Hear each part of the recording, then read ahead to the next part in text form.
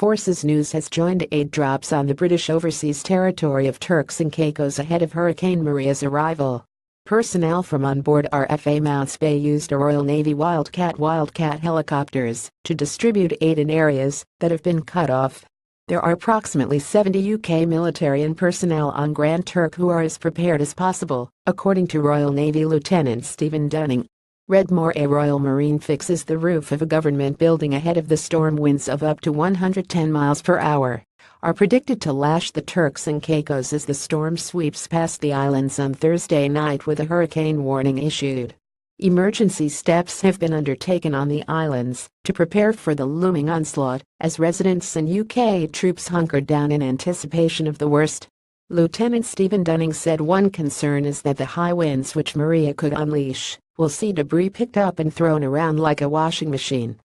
A Royal Canadian Air Force Hercules aircraft, carrying 5.5 tons of UK aid building material, plus additional food and water, landed on Grand Turk to replenish British troop supplies ahead of Maria's imminent arrival.